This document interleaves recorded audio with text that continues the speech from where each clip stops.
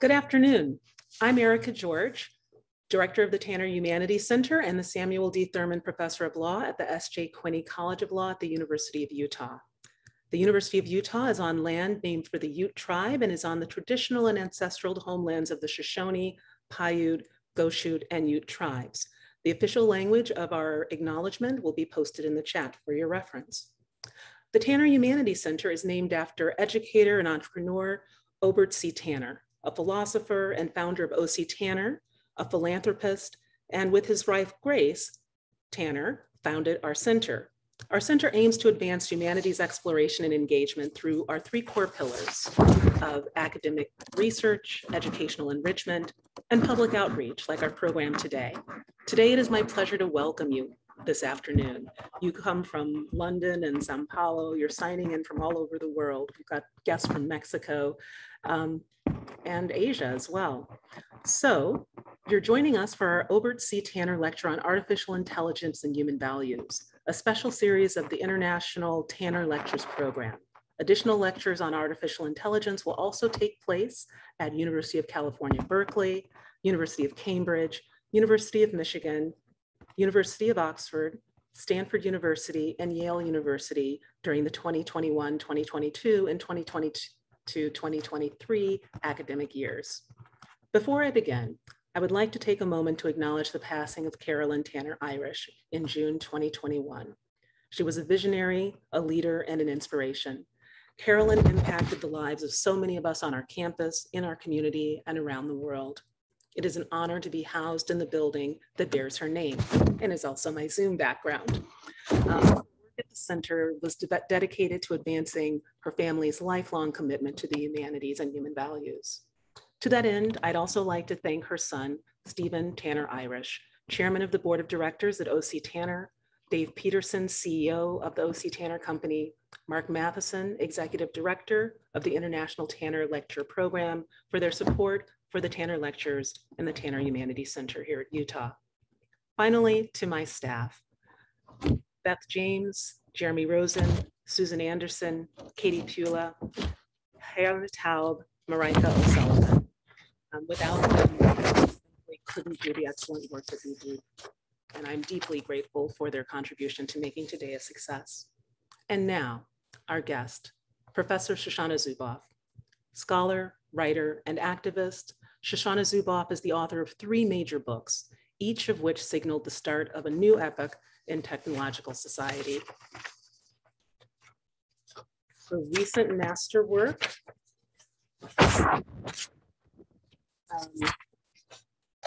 pardon me.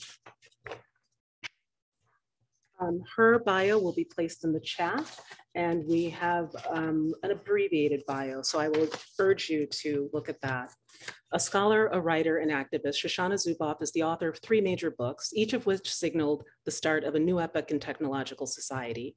Her recent masterwork, The Age of Surveillance Capitalism, an international bestseller, has been translated into 26 languages, has been hailed as the tech industry's silent spring and the Das Kapital of the 21st century.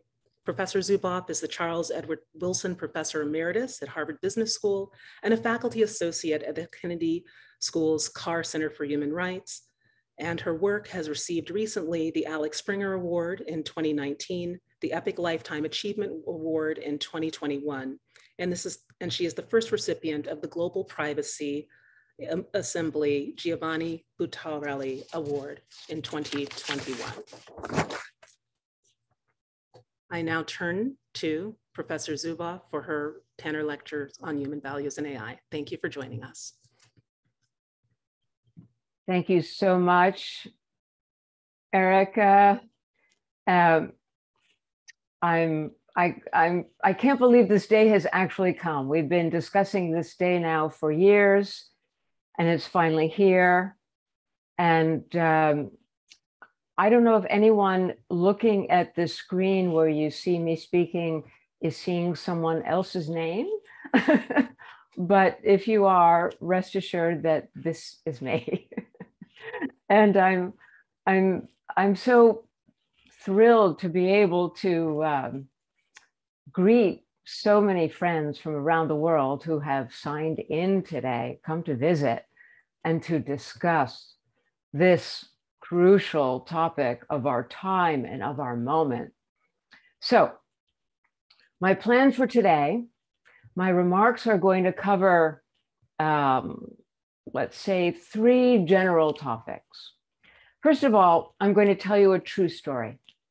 And this is, although it's true, it's kind of like a fable that I'm going to put out right at the beginning and all through the rest of my remarks. If you have any confusion or trouble, like what exactly does she mean by that? You can think back to this story and you will find the issue that we're talking about in this story. Then we're going to talk about surveillance capitalism, not only what it is as an economic logic, but what it is as a revolutionary institution. And finally, we're going to talk about the democratic response, what's happening, what needs to happen. So let me begin with a story. I love telling stories. I hope you like them too. This is a tough one. September 2020, just over a year ago, London's Channel 4 News broke a story on the Trump 2016 campaign's efforts to deter Black citizens from voting on election day. The investigative team, by the way, they had broken a lot of the really important stories on Cambridge Analytica as well. So they examined more than 5,000 leaked data files with details on 200 million individual American voters, along with the analyses, models, everything, the personality traits, political attitudes, behavioral dispositions, interests, concerns, vulnerabilities, the whole 9 yards. All of it was there. And of course, these were assembled in order to individually target and manipulate voter behavior, especially in the key swing states of Michigan, Wisconsin, and Ohio, and with the view to persuading people not to vote. The campaign's digital director, a man named Brad Parscale, used Facebook's suite of, quote, ad tools to identify citizens least likely to support Trump in order to target them for deterrence. It so happens that this database that they had, these 5,000 data sets, included 3.5 million Black voters. And they were the group that were really targeted, bombarded with corrupt content designed to persuade them to stay away from the voting booths on election day. This was conveyed in the standard range of algorithmic targeting mechanisms used in Facebook's advertising, bread and butter mechanisms used every day. Subliminal cues, engineered social comparison, psychological micro-targeting, recommendation tools, real-time rewards and punishments, gamification, and more. These performed exactly as designed. They produced massive scale behavioral change. Black voter turnout declined by 7 percentage points, the largest decline on record for Black Americans ever, and even larger in those swing states, a full percent larger, where the real bombardment was concentrated. So fast forward to 2020, Facebook executive Andrew Bosworth asked and answered the following question. So, was Facebook responsible for Donald Trump getting elected? I think the answer is yes, he said, but not for the reasons anyone believes. Mr. Bosworth laid Trump's success at the feet of Facebook's titanic machine operations, known to the world as online targeted advertising. Mr. Trump was elected, Bosworth said, quote, because he ran the single best digital ad campaign I've ever seen. They just used the tools we had to show the right creative to each person. Close quote. Parscale confirmed this conclusion in his inimitable style, and he said, I always wonder why people in politics act like this stuff is so mystical. It's the same shit we use in commercial. It just has fancier names. All right, my friends, what happened here? Citizens of the world's longest lived democracy relinquish their most solemn democratic right, the right to vote, without anyone ever holding a gun to their heads or showing up in the dead of night to threaten them with the gulag or the camp. Instead, these citizens ceded the right to self-govern in response to engineered digital communications freighted with inflammatory messages and disinformation tailored to individual psychological and political profiles until enough people chose to stay home on election day. At least they thought they chose. This is not the totalitarian nightmare of Big Brother, who breaks bodies in order to bend souls to his single truth. The work here is accomplished by what I have called instrumentarian power, secretly wrung from artificial intelligence and able to work its will entirely through the medium of digital instrumentation. No blood, no bodies, no fingerprints, no enemy, no combat. Instead, it comes on slippered feet, offering a cappuccino, seamless. Sometimes power arrives careening down the slopes that ring the valley, riding at a gallop to crush us at the gates. But in our days of abstraction and mediation, this new power moves lightly, unannounced, odorless, invisible, a poison whose signature is this. The very moment that we become aware of its peril is the moment that is too late. What we see here is the 21st century rendition of the alchemist's dream, the transformation of knowledge into power, only now knowledge is artificial intelligence, and power is what I shall christen here today as artificial power.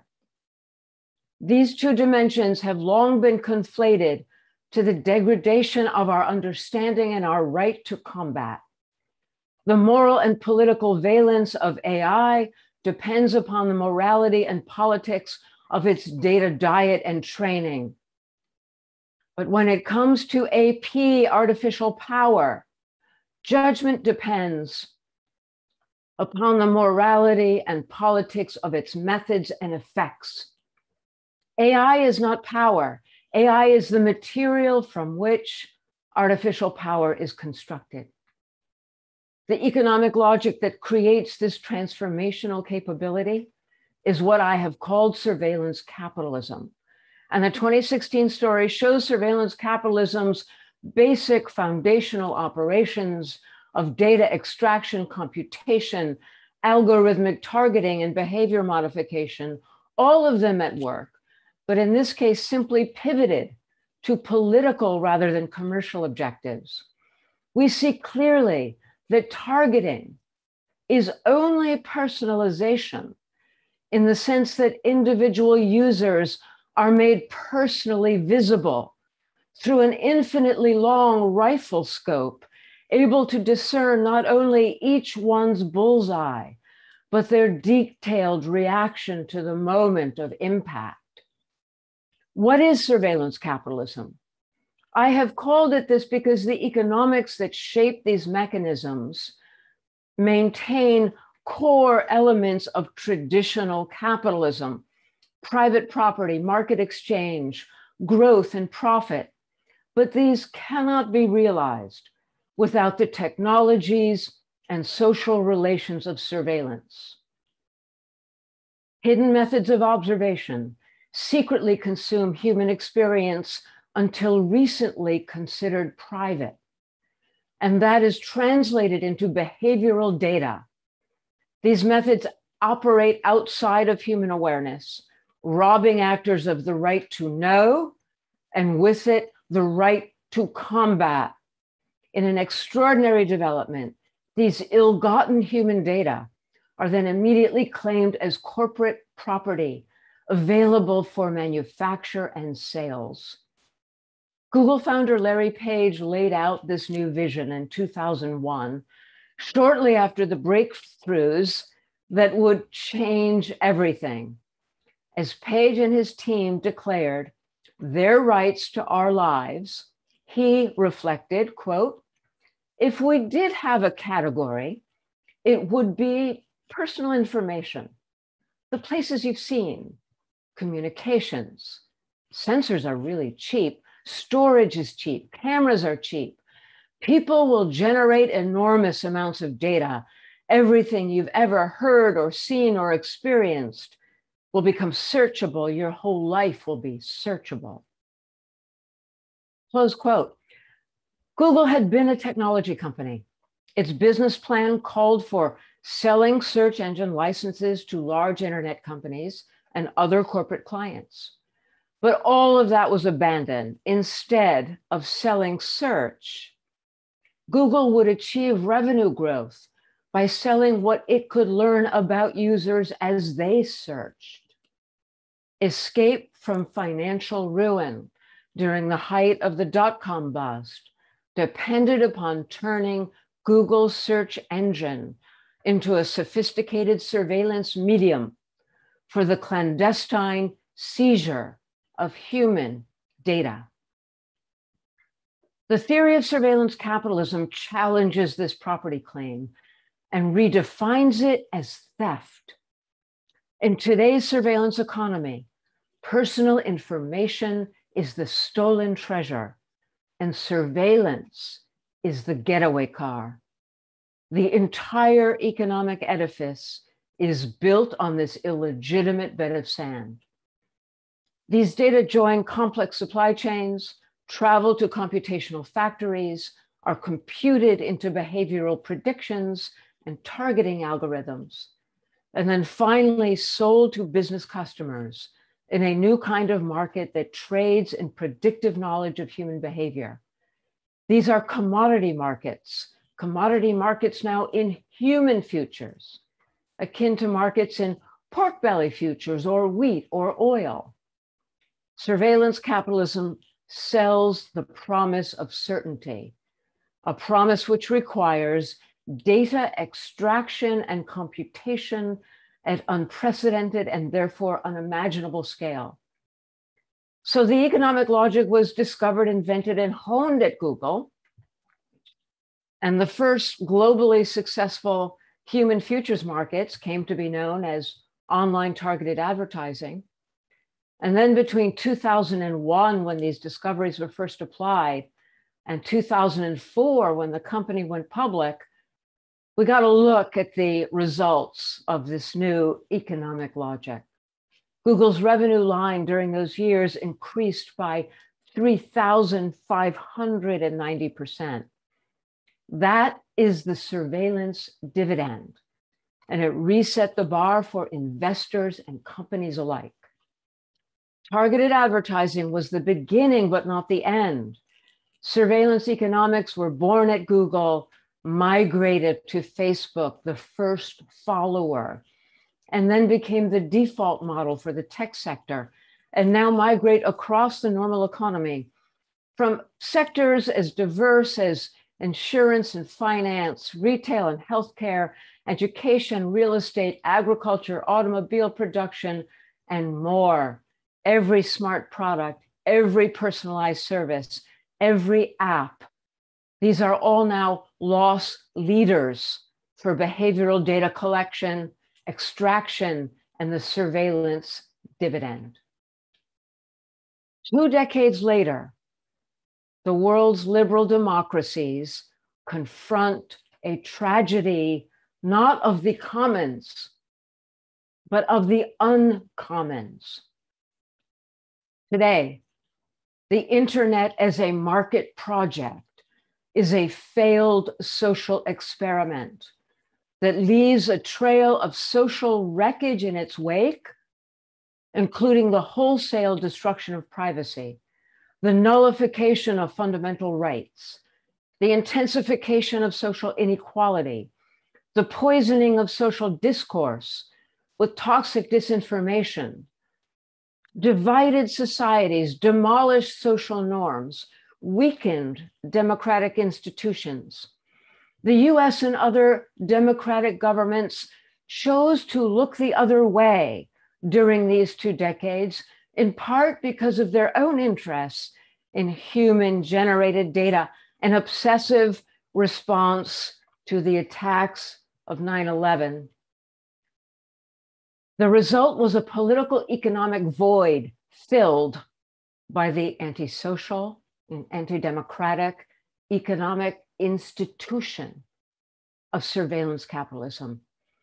The corporations then and continuously during these 2 decades have learned how to own, operate, and intermediate the vast information spaces of global social communications.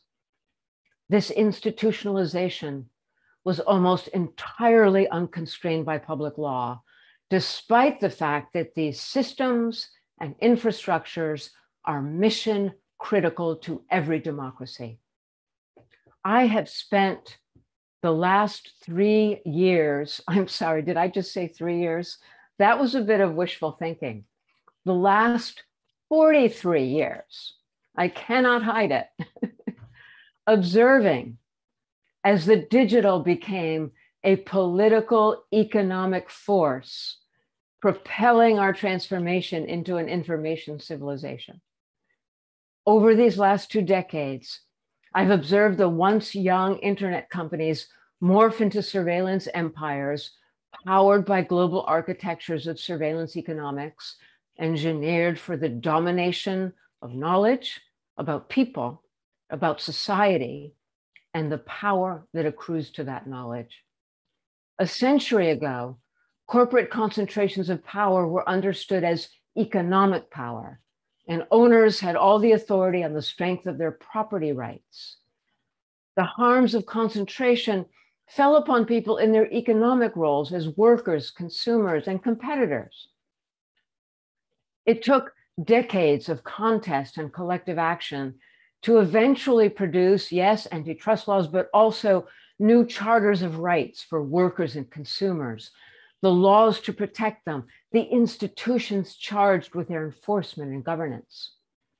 As important as those creations remain today, they do not and cannot protect us from the new harms we face. In the age of surveillance capitalism, corporate power is not primarily economic, but social. Its social harms are not confined to individuals as workers and consumers. They fall upon users, a strange new category of humanity that means all of us, all the time, everywhere. Ours is a young information civilization that has not yet found its footing in democracy because the social harms we face cannot be shoehorned into Cinderella's 20th century legal slipper. Now it is we who march naked, we who exist without the rights, the laws, and the institutions purpose-built to govern our digital century in the name of democracy. In an information civilization, principles of social order derive from the essential questions of knowledge, authority, and power.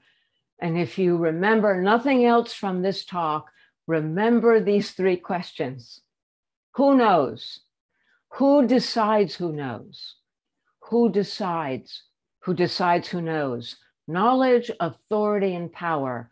The problem is that surveillance capitalist corporations, beginning with the giants, now hold the answers to each question, though we did not elect them to govern. On the strength of their property claims, the private surveillance empires have mounted a fundamentally anti-democratic epistemic coup, a revolutionary takeover of knowledge and knowing. They decide what is known, who can know it, and to what purpose. The social harms that follow from this revolution leave lawmakers and the public continually whipsawed by each day's headlines, the latest atrocities, and our comprehension is thwarted by what I consider category errors, social harms, such as the destruction of privacy, defactualization of information, the massive scale behavioral modification of collectives and individuals, the rise of unaccountable power. These are siloed. They're treated as distinct phenomenon, unrelated phenomenon. And what happens is this leaves us in a kind of tangle, disorientation, fragmentation, confusion. It is my view that as long as we view these harms as distinct, unrelated crises, they will remain impossible to solve. The perspective of surveillance capitalism as a revolutionary institutional order offers a way out of this confusion. This institution reaches across the boundaries of individuals, organizations, sectors, communities, societies, nations, re-intermediating virtually all human engagement with the digital architectures, devices, products, services, and information flows that saturate our environments. Surveillance capitalism, like all institutions, is self-reproducing. No matter how much we plead with individual leaders to please, please change, they cannot change. Right now, all roads to economic and social participation lead through the institutional terrain of surveillance economics, a fact that has only grown more ferocious during these years of global plague. The economic institution of surveillance capitalism is the unified field in which the social harms we face are revealed as linked effects of a single cause, a unitary process.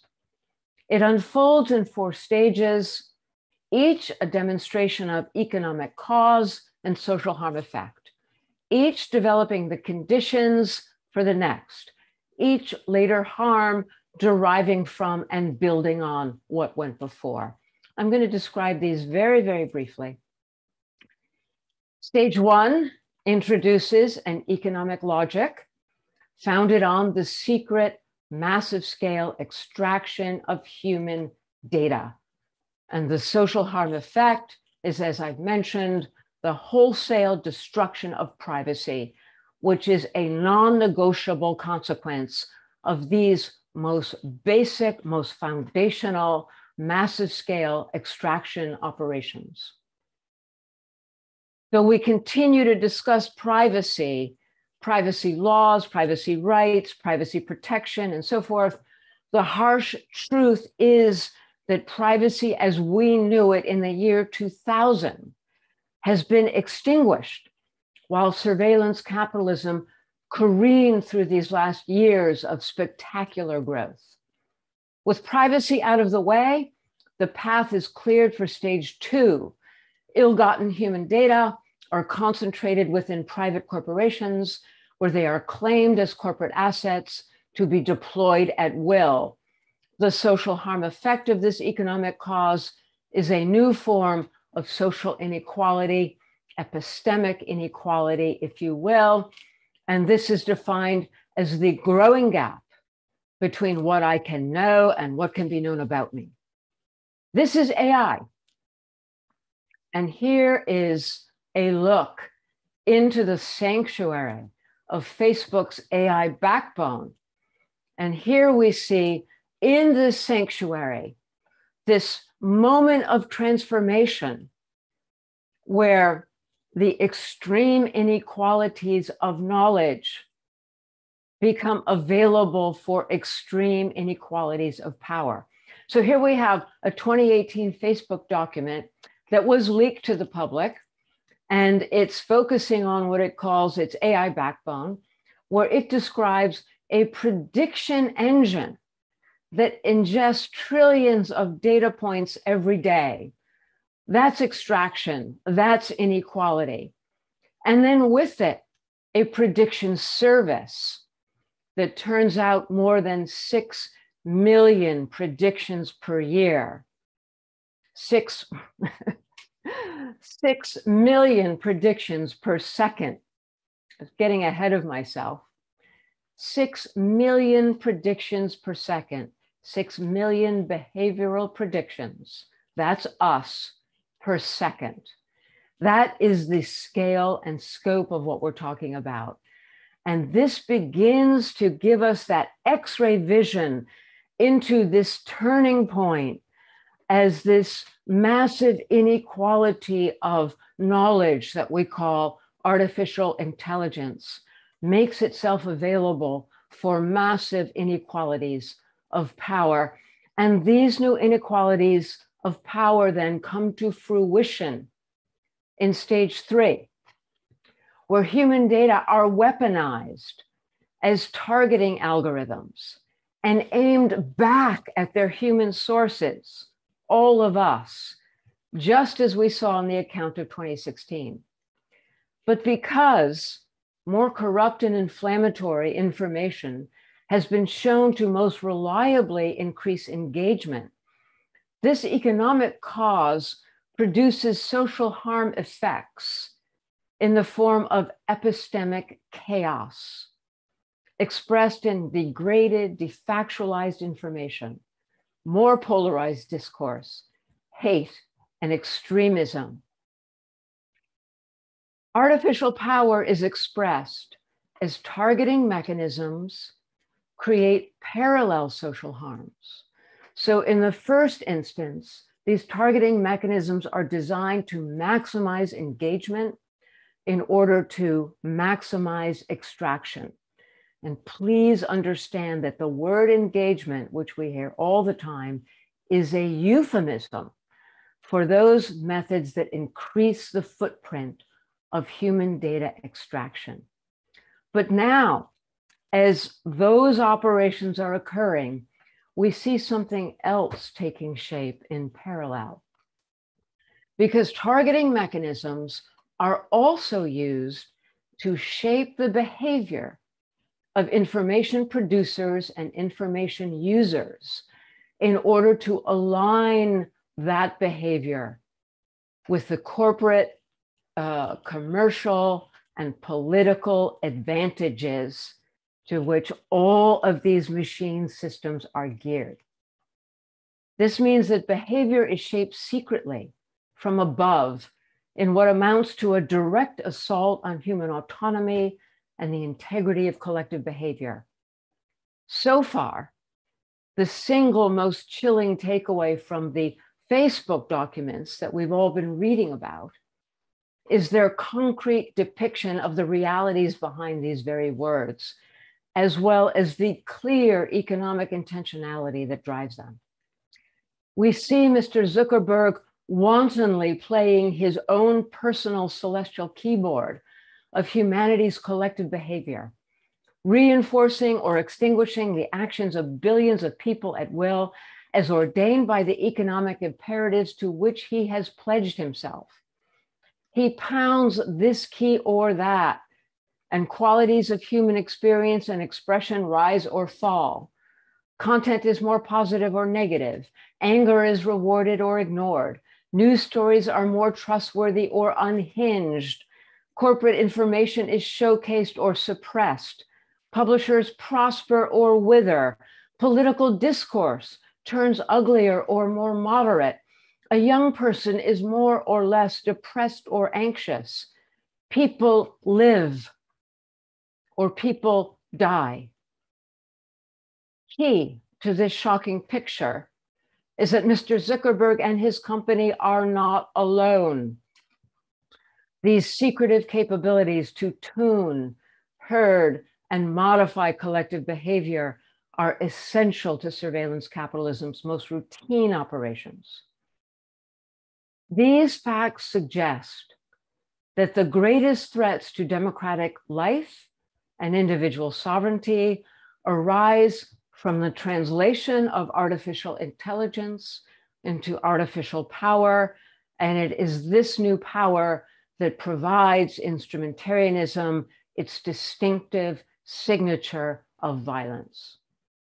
The compounded interest from harms begetting new harms is measured in the sharp escalation of corrupt information, fractured societies, degraded mental health, and weakened democratic institutions. The center does not hold, but not because we, the people, are no longer capable of holding it. Rather, it's because both the center and the people are overwhelmed by an unrestrained economic force. Occasionally, the fog clears long enough to reveal a fourth stage, epistemic dominance. And here we find the growing power of tech giants, eager to compete with democracy for the governance of what passes for society when their revolution is complete. This is where the corporate surveillance empires vie with democracy over fundamental rights and legal principles by leveraging their absolute control and unaccountable power over critical information systems and infrastructures. The aim is to substitute information systems for society and computational governance for democracy. They will be the lawmakers. So, in the windup, we can't fix all of our problems at once, but we won't fix any of them ever unless we reclaim the sanctity of information integrity and trustworthy communications as a necessary precondition to the resolution of all of our emergencies, from the breakdown of social solidarity to the fate of the earth and the survival of democracy itself. The abdication of our information and communication spaces to surveillance capitalism has become the meta crisis of every republic because it obstructs solutions to all other crises. We've stumbled into a future that we did not and would not choose. The sober truth is that democratic societies face a reckoning with the most basic questions. How do we structure, organize, and govern the global information and communication spaces of the digital century? How do we do this in ways that sustain and advance democratic values, principles, and aspirations? We don't have these answers for many reasons, beginning with the fact that we've only just begun to ask the questions. We've also been confounded by unprecedented conditions that mark a new phase in the technological development of our civilization. The answers we seek cannot be found in the back of the book, and the book itself is not yet written. Finally, surveillance capitalism rooted and flourished under the tent of the market privileging ideologies associated with thinkers like Friedman and Hayek. This ideology has reigned, especially in the US and UK, for 5 decades and counting. Most people, lawmakers included, assumed that the market would provide the answers and the rules of the game to govern those answers. Now we know better. Where does that leave us? Democracy is under the kind of siege that only democracy can end. Democracy is the only countervailing institutional order with the legitimate authority and power to change our course. If this crucial 3rd decade is to be the tipping point, then every solution points to one solution, a democratic counter-revolution, where new roads, our roads, lead through new rights, new laws, purpose built for our time, and new public institutions to govern them, transparent and accountable to citizens. Make no mistake, this is the fight for the soul of our information civilization. For this to succeed, 3 conditions must be met. First, public awakening and mobilization.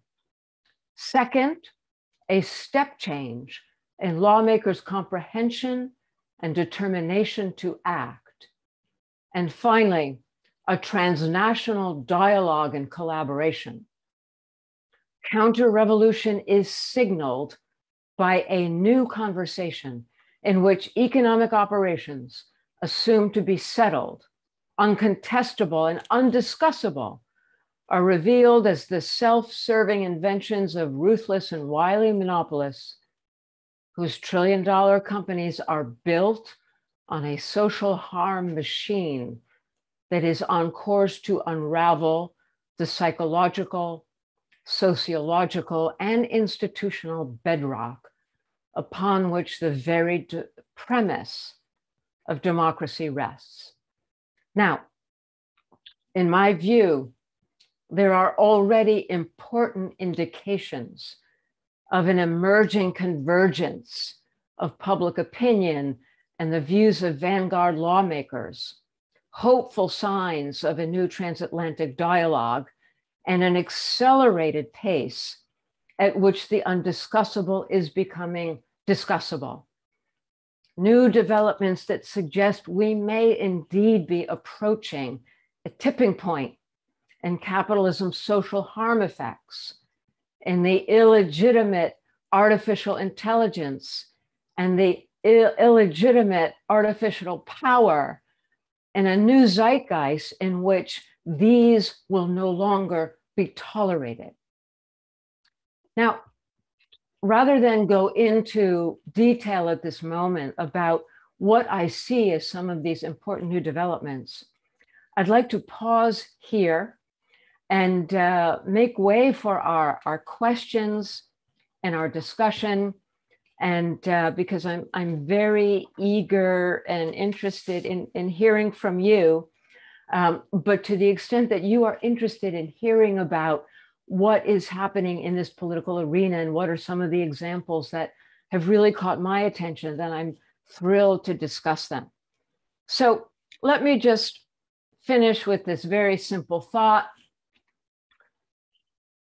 Every time I get into this subject with people, which is usually a few times a day, I hear the question, isn't it too late? And the answer is no, it's not too late. They want us to believe it's too late. It's not too late. In fact, the time is just right. Why? Because now we know. Now we know. Having said the time is just right, I'll close by stressing we do not have a moment to lose. Thank you so much. That was extraordinary. Thank you so much. As you were speaking, you referenced the meta crisis that we are in, not ironically, extraordinarily ironically, Facebook has a new name. It is called Meta. So we'll put that in the chat for the audience. I have just one transition question I'd like to ask you. And you have a background as a philosopher. You began your career as a student at University of Chicago, where Milton Friedman loomed quite large, and you elected to study the humanities. I wanted to invite you to speak about that choice. Many of our students, I think, feel pressure to pursue computer science degrees, which are wonderful, and business degrees, which are wonderful. But the work that you've done, I think, illuminates spaces that we've really needed to deeply understand. Could you speak to the value of the humanities education in your experience? You know, at the time, I never said to myself, well, do I study humanities or science or social science or whatever it may be. What I felt as an undergraduate was that I had to understand how to create meaning. In whatever my life brought, I needed to be able to confront any subject and any experience And I needed to know how to think powerfully to create meaning. And these are not words that I use retrospectively, Erica. This is how I thought about it at the time. And I felt, if I can't create meaning, why am I here? Why am I spending all of this time on a formal education? I can read books by myself. I need to learn how to create meaning. And of course, being an undergraduate at Chicago was the world's best place to do that. My friends, especially young friends, students who are listening to me right now, let me go back to that when I misspoke earlier and I said 3 years instead of 43 years. 43 years. So let me tell you what I've learned. There's no point in getting educated about a set of answers that already exist. You want to get educated to learn how to think so you can find answers to questions that don't already exist, so that you can stand at the edge of the unknown. I need you to be able to do that. We need you to be able to do that. Why? Because we are in a huge transformational moment, new material conditions. Yes, the computer scientists got it first, and they got there first. But what did they do with it? They created surveillance capitalism. And now all of these incredibly rich, powerful technologies, the data that we need to make our lives better, the data and technologies we need to solve the most fundamental questions and problems and challenges of humanity. All of this is going to work to predict behavior for profit. That's not what we had in mind. So what you do is I had an incredible professor for part of my undergraduate life. He's passed on now. His name was Jonathan Z. Smith. He was a historian of religions. And he always said, when it came to moral philosophy, you need a place on which to stand.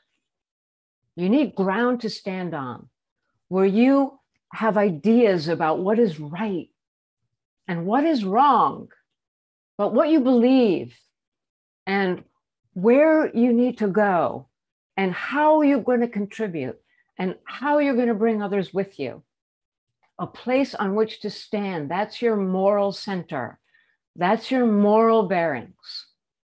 These are the things that thinking and all of the materials of humanities help you achieve. So when I look back on the development of surveillance capitalism over 2 decades, I see really, really smart, incredible people who really got computer science and the whole new material world before anybody else, but they didn't have the moral bearings to create it and bring it to society in a way that would make all of us flourish, all of us prosperous, drive democracy to new heights and depths. That's a failure. That's a moral failure. That's a human failure. You can do better, and I'm counting on you to do better. Thank you. Thank you so much. I see from the questions that many in our audience already agree with you. It is not too late. The time is now. And I'm going to take this time to turn to a few of them. They come in categories. I'll bring you two. One is from Nina Gardner, who's actually in Italy, and she's a member of the Business and Human Rights Global Scholars Network. She says this is fascinating and terrifying, and she thanks you. Her question is, how do we rein these companies in? The cat's out of the bag, so to speak. What are your policy suggestions? How do we protect democracy and society? And complementing that question is from Professor Moshe Varde, who was with us last month, a computer scientist. And he asks, are there any solutions other than breaking up big tech, which might be where Nina's question is going? Would you care to speak to those? Well, funnily enough, there are many good reasons to break up the big surveillance empires, but breaking them up will not solve the problems that I've just been discussing with you.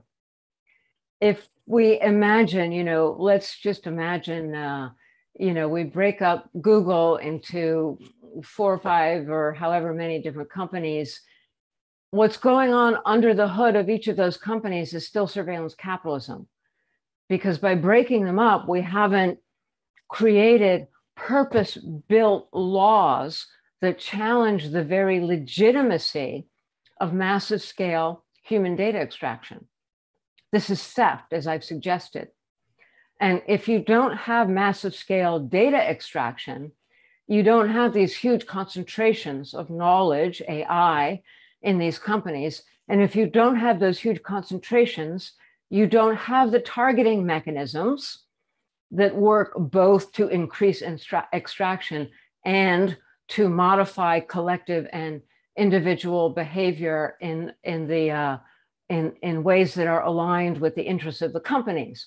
So we immediately, we change the character of artificial intelligence, and we change the character of artificial power, because we take the raw material that is fundamentally illegitimate right out of the equation. They are not allowed to have my face. I didn't offer it. I didn't give it. I didn't know they were taking it. When they take my face, they take my anger, they take my joy, they take my fear, they take my confusion. I did not give it, and they have no right to it. That's kind of a metaphor for the whole, vast operations of extraction that are occurring in our lives, in every venue of daily life, every moment of the day. So breaking them up, that song, I can't get away from the song every time I say those words, is hard to do. But even though there are real monopoly considerations here, and breaking up can have an effect on that, breaking up these companies into a bunch of small surveillance capitalists will intensify surveillance capitalist competition, and therefore create an intensification of these operations, the targeting, the AP kinds of operations that drive prediction, and that's of course the basis for the whole revenue wheel. So we've got different kind of work to do. That's why I use the word purpose-built. All roads lead through law right now. The only solutions are law. And that's why all the solutions are politics. We're talking about collective action, and we're talking about citizens uniting with lawmakers, and we're talking about laws that don't do what we had laws doing in the 20th century. Now we need laws that directly target the social harms and the economic causes behind these social harms. So that's why I laid it out for you as carefully as I did. We get extraction, and then we rescue privacy. We target concentrations of personal data in the corporate sphere, and we restore knowledge equality. We restore knowledge equality. We get rid of those concentrations. No more targeting. No more targeting. We take the legs out of its power, and we eliminate the financial incentives for prediction. So purpose-built, new laws, new inventions. Just as, in the 20th century, we invented the rights and laws that protected workers and consumers. We didn't copy those from the 19th century. We invented them. That's our work today. Wonderful. Thank you. There are some law professors on this call. I know it. I've seen their names. Thank you for that. A couple of other questions that are changing gears a bit. Florian Mataspasser asks, to what extent do you think neuroscience and the science of human psychology and behavior can contribute to understanding and curbing the power and exploitative, extractive structure of these corporations? Well,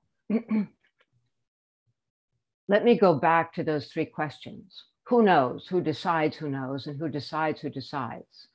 So, we're already seeing a keen interest in neuroscience from right within the heart of darkness that I've been describing. Facebook, I've written about some of this work that Facebook has published with distinguished neuroscientists, where they're trying to read thoughts and translate thoughts into language with machine operations. So you're thinking, I'm thinking about Erica, and now we have a machine process that can actually articulate Erica's name, Erica.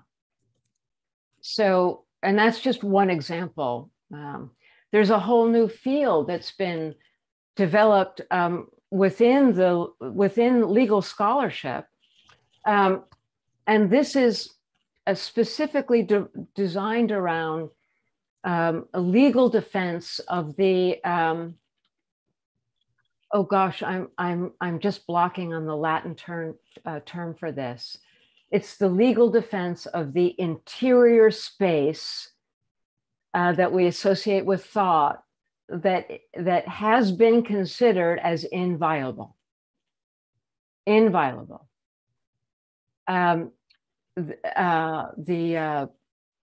terra interna. Anyway, I'm sorry. I'm just blocking on that Latin term, but this is now becoming an arena within legal scholarship, because we already see, within the institution of surveillance capitalism, people developing assaults on this neurospace. And in fact, there is a group at Columbia that has taken the trouble to develop something like a declaration of neurological rights, of neuro rights, because these assaults are in the test phase. These assaults are coming for our minds. So that's why political economics, it all comes back to these questions. And therefore, we need law. We need law now, this decade. Wonderful. Thank you. One of the things I've appreciated about your book, for those who haven't read it, the subtitle speaks about the right to a human future. That's not one that's articulated yet in the Universal Declaration of Human Rights, and it invites us to imagine a broader, more legal framework, an expansive legal framework, one that is fit for the questions we've yet to ask. So thank you very much for that. There are two more questions that I see in the chat, and one picks up on where you left off about how politics, the commerce moved to politics.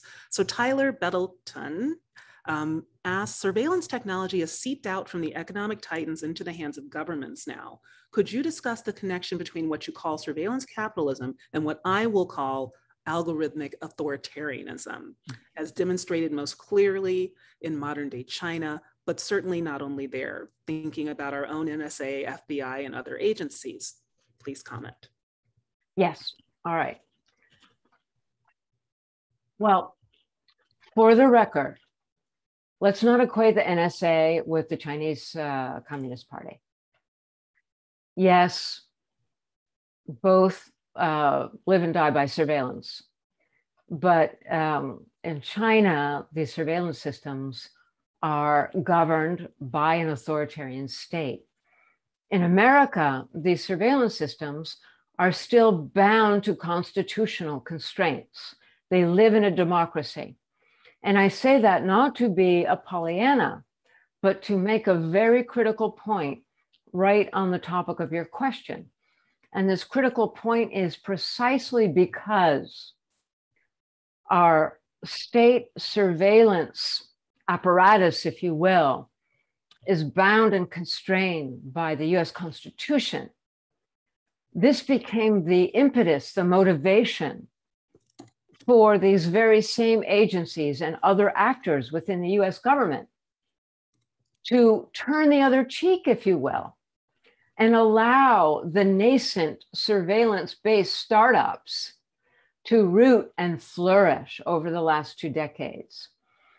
Very early in the 2000s, as Google, for example, was developing these new capabilities that I've described to you to secretly hunt and capture behavioral traces, data traces that could be extracted and codified as behavioral data for prediction. The NSA had a profound interest in these capabilities.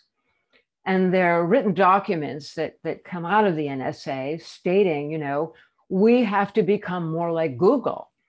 And they even wrote a kind of pamphlet, a training document for folks within the NSA to teach them, here's how Google operates, here's what they do, here's how search is put together. And we have to learn these same kinds of methodologies so we can apply them within our agency. So this has always been a symbiosis here, where we're going to allow these companies to flourish because they can collect the data that we cannot collect because we are part of a democratic society.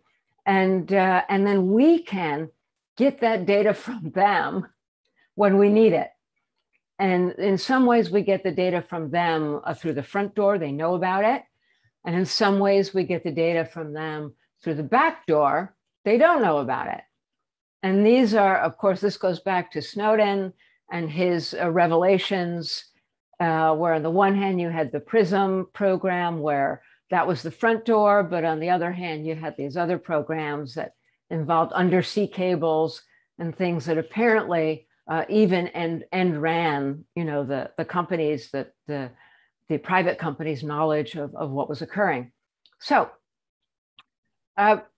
there's this wonderful moment in 2013 where the then chief technology officer of the CIA is at a public conference, a GigaOM conference, speaking to a room of bored engineers and, you know, tech folk, and publicly thanking Google and Facebook and AOL and Fitbit and a whole bunch of other companies who are already in the thick of hunting and capturing behavioral data, publicly thanking them because those are all the data flows that the CIA was using.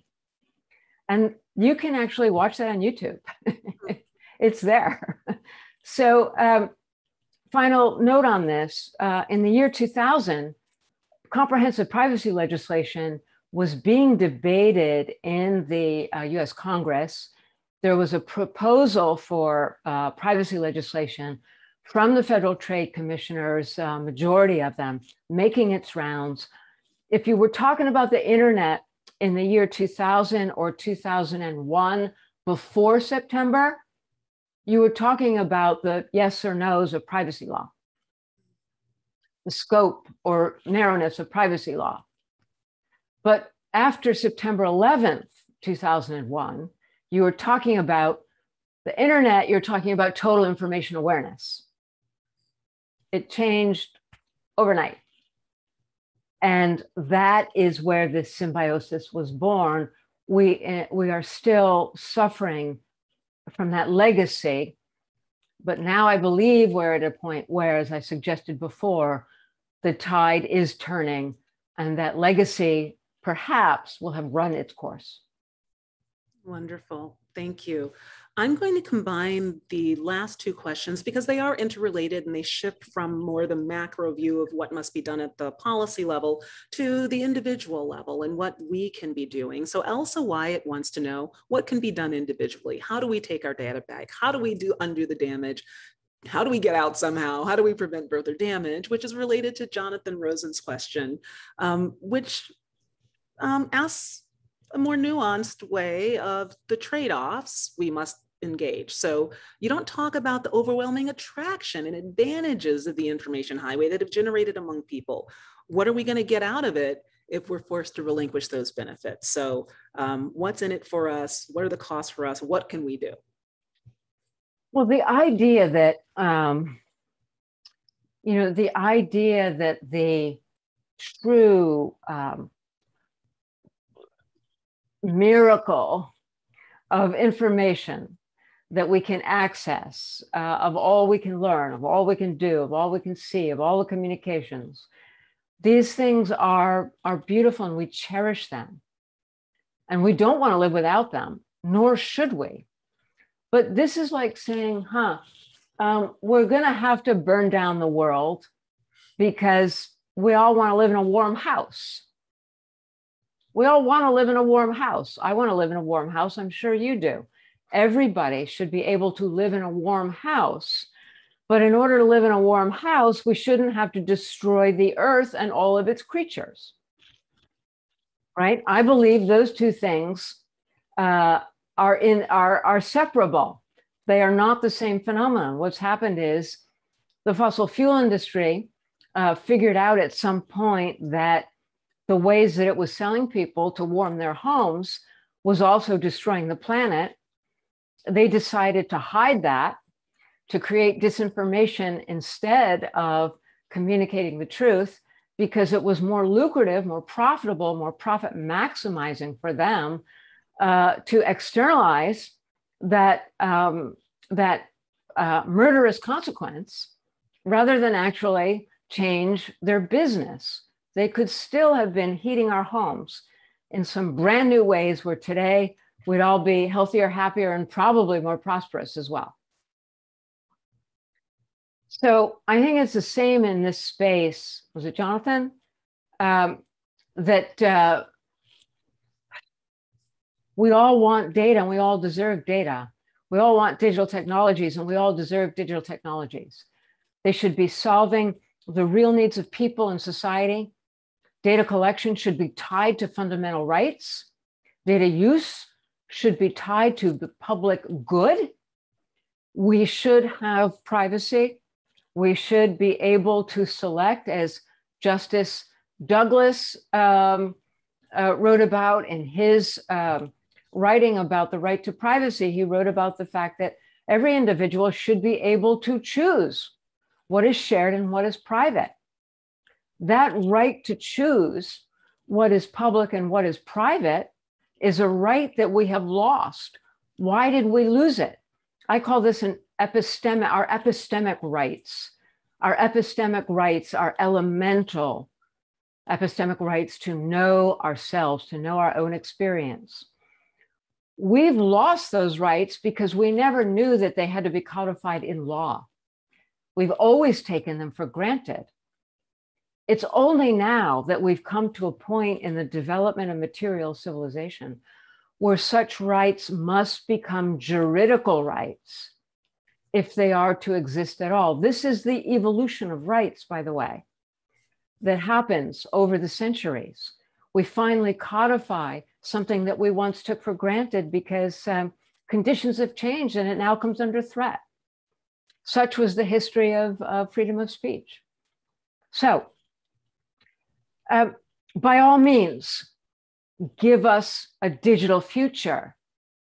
But as I suggested earlier, what is incumbent upon us now is to figure out how is this digital future one that advances and deepens democratic values and democratic governance, just as the Chinese have learned how to design and deploy digital technologies for a future that advances and deepens their authoritarian form of governance.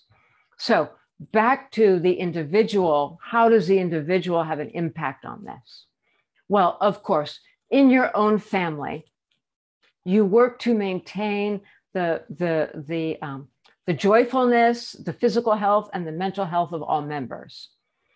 And long before the Facebook whistleblower documents that we're all reading, there have been a slew of really deep professional, high-class research efforts that have shown unequivocally the negative mental health consequences of Facebook, especially engagement in social media generally. This has been known. I have a whole chapter about it in the book. This is well known. And I also, in that same chapter, I quote a Facebook marketing executive who's bragging about the fact that first, we engineer our operations so that the young people want to look at our pages. And then second, we engineer them so that they can never look away. These things are out there, friends. So, of course, in our families, we want to keep everybody happy and healthy. Go for a walk, go breathe trees, go do exercise, hang out with each other, love each other, find your friends, be face to face, all of that. This is the material of true mental, psychological health and well-being. But when it comes to how do we change the situation, that's collective action. That means if you're a student, grab another student in your left hand and another student in your right hand, and they extend the chain and you extend the chain until you have a group. That's called collective, and you can then engage in collective action. So you can organize your campus and you can have a boycott social media day, boycott Facebook day, boycott Google day, boycott Amazon day, whatever you choose, boycott apps day. And then go to the state legislature, talk to them. Most importantly, you all charter a bus or 20 vans and you go to Washington and you go up and down those hallways and you knock on every door and you tell our lawmakers that we need laws to end surveillance capitalism, to end the illegitimate extraction of our data and all the power over us that produces. And guess what's going to happen? They are going to welcome you. They are going to say, hallelujah, where have you been? I'm so glad you're here. Because who knocks at their doors? The lobbyists. They need you. They need all of us. They need to hear from us. They need to feel us at their backs.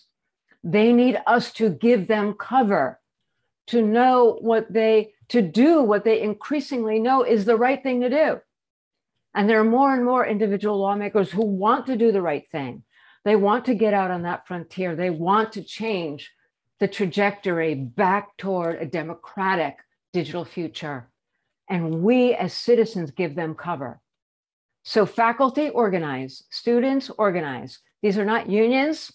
They're new kinds of organizations around your interests, your neighborhoods, your communities, whatever it may be. This is how we make it happen. Wonderful. Thank you. I feel inspired to go make it happen. I know there's so many people who share that view, and it doesn't have to be this way. We see legal reform progressing in Europe and other places. Thank you for being instrumental in advancing that work. To our audience, I thank you very much for your time. I know it's virtual, but please join me in thanking our guest.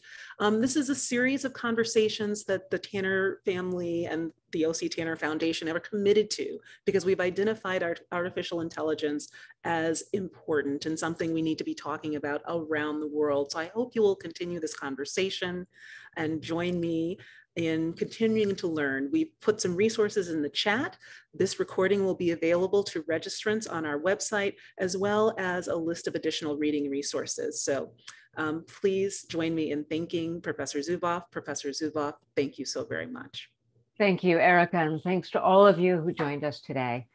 Good health, happiness, go forward, change the world. We'll take up the charge. Thank you. Please join us in next month when we will host Nnedi Okorafor, an African futurist writer whose newest book actually takes up a corporate actor in a distant future. So building on these themes, continuing to imagine human futures as we exist in an increasingly informational digital age. Thank you all. Thank you.